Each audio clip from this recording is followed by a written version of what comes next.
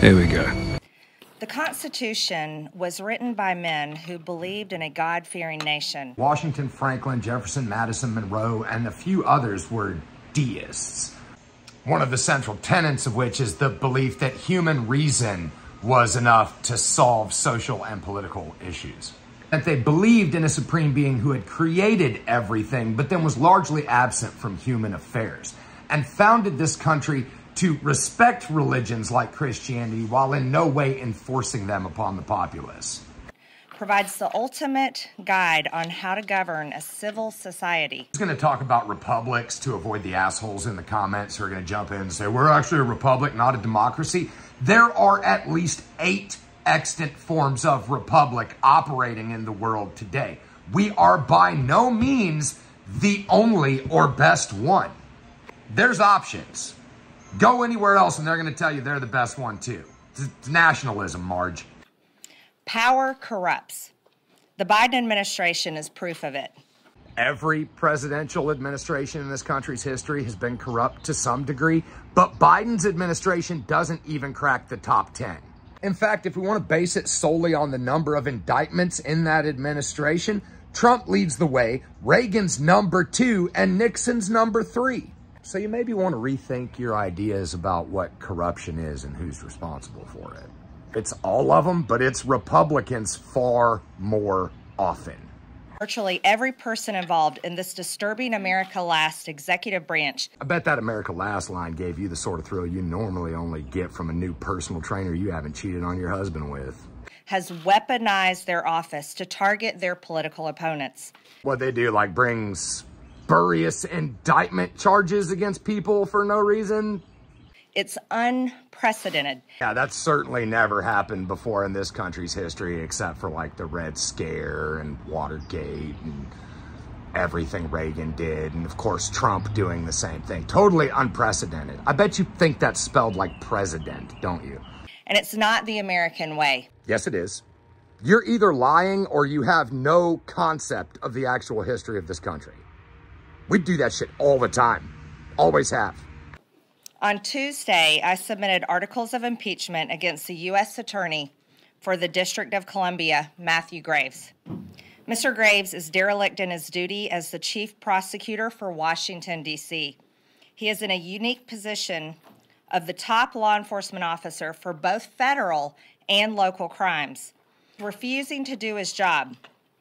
Under his watch, 67% of arrests have gone unprosecuted. Yeah, that's true. But the DC Department of Forensic Science lost its accreditation, and so it's been very difficult for them to test suspected drugs with that being the case. And the vast majority of these unprosecuted cases are misdemeanors, low-level drug offenses. You're not really concerned about that. What you're concerned about is his willingness to prosecute those involved in January 6th. Maybe worried that he's going to take a look at a particular weird walking pipe bomb planter, Marge?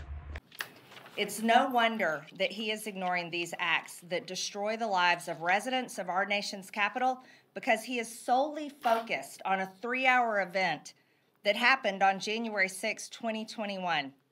He is devoting his entire office to maliciously prosecuting as many people as he possibly can. With a 99.8% conviction rate, too. That must have you really sweating. I just wonder if that conviction rate is included in your negative conviction rate drop from earlier. It's like maybe a department with limited resources that has to investigate crimes in the DC area, but then also federally after an attempted insurrection might have its resources pressed, maybe. Including nonviolent, peaceful protesters. Graves is refusing to do his job. No, he's just refusing to do the job you want him to do, which is not the entirety of his job, Marge. He must be impeached. No, he mustn't. On Tuesday, I also submitted articles of impeachment against FBI Director Christopher Wray.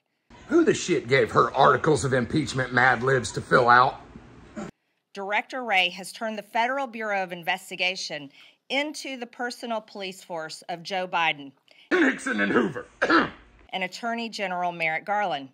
It is wholly unacceptable for the FBI director or any civil officer to use their power in a way that targets one political class and favors another. The fact that you can stand up there doing what you're doing and make the statement against doing the exact thing. Like, are you goofy? You're goofy. You're goofy. Ray has used Soviet-style tactics. What does Soviet-style tactics mean, Marge?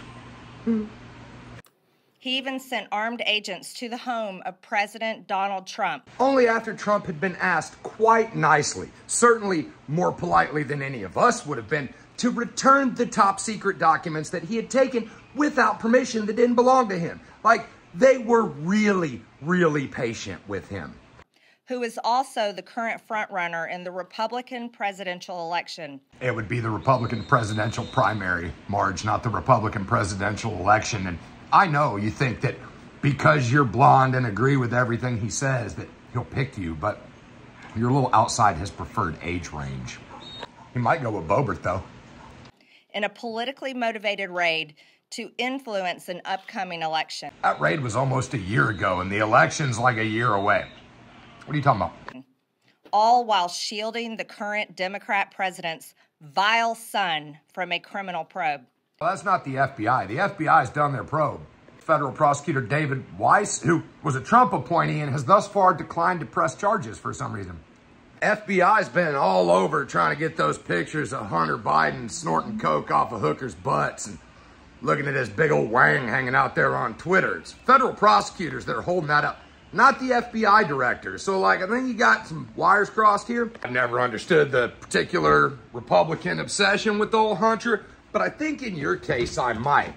We know how much you love a fit dude willing to do some blow. Ray is using his extremely powerful law enforcement role for political purposes. He must be impeached. Marge is using her very powerful governmental role to call for the impeachment of her political enemies. Do you not see? You don't see it, do you?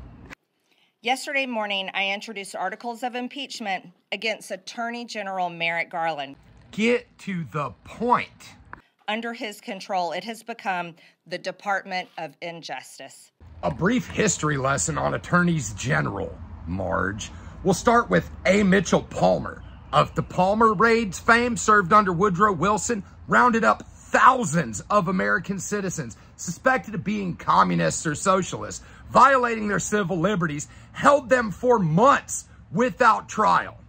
Harry Doherty under Harding and Coolidge, indicted in the Teapot Dome scandal where some lands in Wyoming were illegally given to the Sinclair Oil Corporation. That guy was indicted twice and only got off because of DOJ deadlock. John Mitchell under Nixon, who, helped plan the Watergate break-in, like he indicted on that one. You got William Barr in his first go-around pushing for the pardon of Casper Weinberger from the whole Iran-Contra affair. You got John Ashcroft authorizing fucking torture.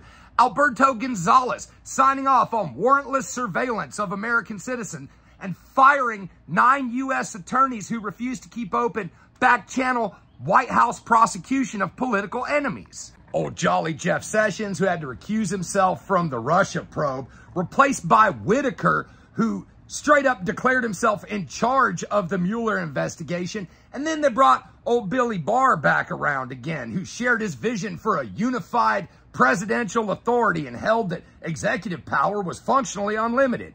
He also refused to testify in front of Congress several times and wouldn't hand over the entirety of the Mueller report. So don't talk to me about the Department of Injustice. It has always been this way, Marge.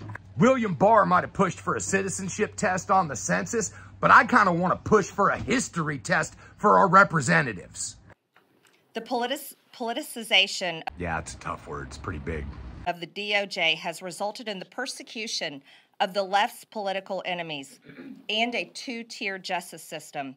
Now listen, I know you can't be fucked to go look up all the names I just listed, but Woodrow Wilson was the only Democrat president on that list. All right? It's only one. There's always been a two-tier justice system in this country. That's obvious to anyone with eyes. 100% the system is flawed, corrupt, and bad. But it isn't just the other side, Marge. It's your side as well. Could be argued that it's your side more. Garland is using the FBI as the personal police force for his boss, Joe Biden. Probably learned it from watching Barr and your boss, Donnie. Wilson and Mitchell. Or, see the last section of this video. Just rewatch that again. He has launched investigations into everyone from parents who protest their local school boards to former and future President Donald J. Trump. Hey, Marge, you got a little something orange on your nose there. Try it. It's just right there. No, you got it. Nothing short of election interference. I don't really think that's election interference. I think what election interference might be is storming the Capitol building in effort to stop actual votes being counted. That might be election interference. Planting a pipe bomb with your water walk, that might be election interference. I don't think, investigating the people who did that would be election interference. Like, we're not even in an election year. Garland's total politicization and perversion of the American justice system has only one remedy: impeachment. Yesterday, I also introduced articles of impeachment against Department of Homeland Security Secretary Alejandro Mayorkas. Blah, blah, blah. They're letting everybody in at the border. He's not doing his job. Do you realize that in all the people you've named so far, you have yet to cite a single crime being committed? Not one.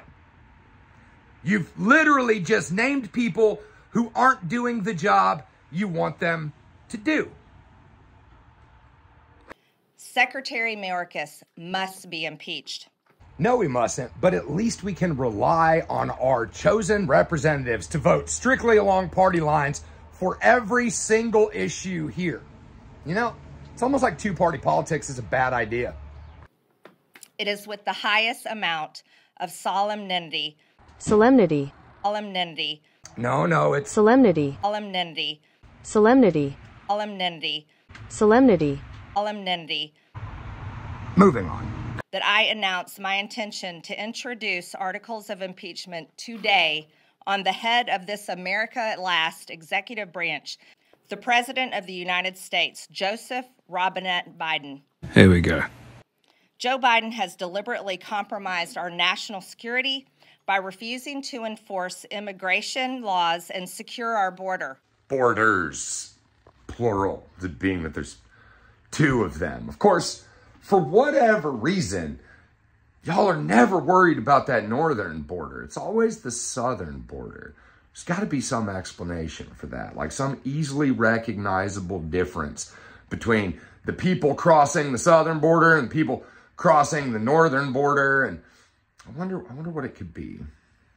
And of course, we know the GOP's ramping up their rhetoric against Mexico now, what with the whole, nationalizing of the lithium situation. If there's one thing every politician can agree is un-American, it's the citizens of a nation profiting from the resources of that nation when American corporations would profit so much more from those same resources. Right?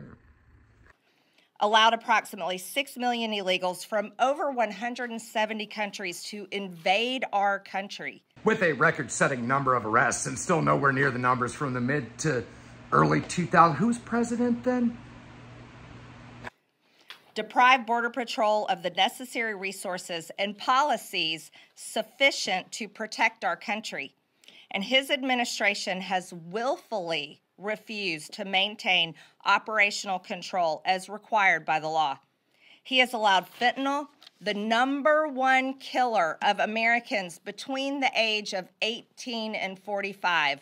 Now, Marge, this fact relies on the sort of creative bookkeeping that you claim the COVID numbers are all about. Anybody who dies while having COVID is listed as a COVID death. You would have to do exactly the same thing with synthetic opioids, assuming that over 90% of them are fentanyl and that every single death was fentanyl only. This number you're given is not backed up except by extremely cherry-picking statistics to arrive at your preconceived notion. To overwhelmingly flood into our country and kill around 300 Americans every single day. These are their sons, their daughters, their brothers, their sisters, their mothers, their fathers, their cousins, aunts, and uncles. Their sisters, brothers, cousins, uncles, nephews, former roommate. His administration has lost complete contact with approximately 85,000 unaccompanied illegal alien children. Who started that policy of separating migrant children from their parents, I wonder? Was it Biden or was it somebody else? And his policies have forced tens of thousands of illegal children into slave labor. Where are these kids? McDonald's? No one even knows.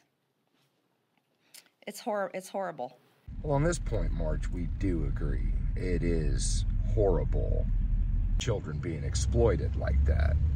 The bizarre thing is that last year, more than 835 American companies were fined for employing nearly 4,000 U.S. children illegally. Of course, I suppose Arkansas has taken brave, progressive steps towards fixing that problem by making child labor no longer illegal. Maybe you should stop focusing so hard on Mexican kids and worry about the kids right here in the U.S. You know, since it's the place where you wield political power and could actually take steps to improve things, instead of just using the plight of foreign children as like a sort of vague cover for your seething racism and bigotry. Joe Biden has reinstated catastrophic and disastrous catch and release policies, which have allowed illegals to flood our country and our communities.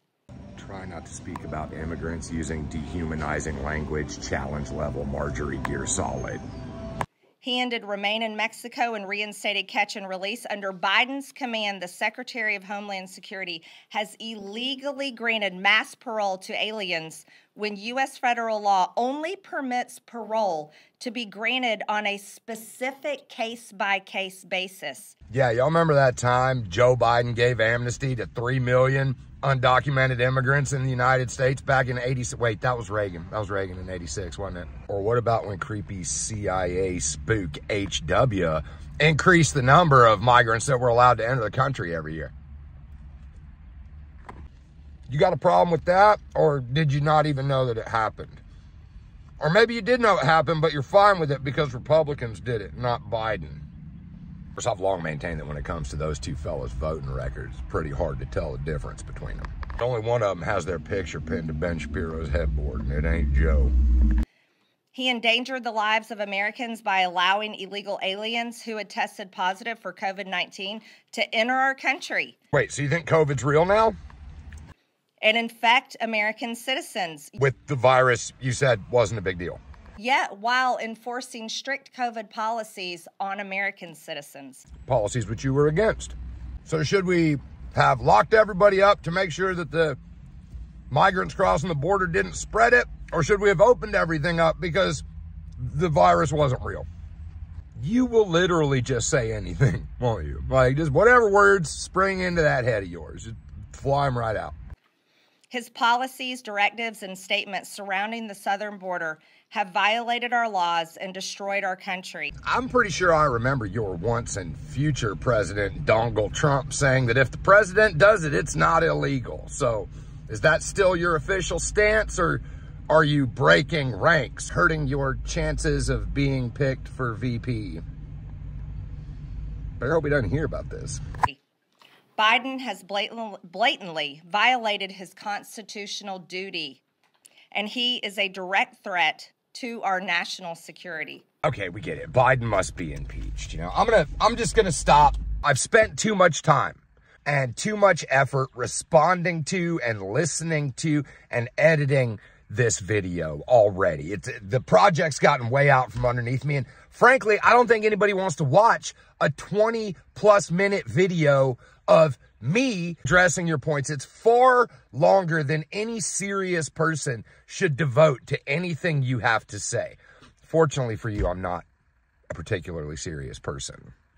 Just some dipshit on the internet in the deep south. Sort of working class American whose interests you claim to have in your heart and to whom you show absolutely zero effort towards improving the life of, focusing instead on trying to drum up some sort of hate inside me in hopes that I will agree to vote for you, which I won't. In closing, the last thing I want to talk about is your incredible lack of what the kids are calling riz. Because you have the opposite of that, what Terry Pratchett referred to as charisma. I have spent days of my life now watching you stand at that podium and read from your pre-prepared statement like the kid that didn't do the research required on their persuasive essay, paid somebody else $5 to write it, and is reading it for a grade for the very first time. The fact that you hold any kind of political office at all is wild to me. Reagan was an absolute monster, but he could damn sure deliver a speech, you know? Even George W. Bush and Trump, with all their foibles and missteps and malapropisms, they at least had an appeal. Even old bowling alley Boebert can get up there and put some emotion behind her words in an attempt to make people believe she means what she's saying. It's clear you don't want to be there. We don't want you there. Just go back to running your dad's construction business or sleeping with your trainers, whatever the family values it is you claim to endorse. Possessing the malignant narcissism that makes you think you should be in charge of everyone isn't enough to ensure political success. You don't have serious policy. You don't have a grasp of history. You don't have the ability to give a speech, Marge. We're supposed to be choosing the best amongst us to represent us in Washington and on the national stage. And if folks like you are all we've got, we're in a shitload of trouble.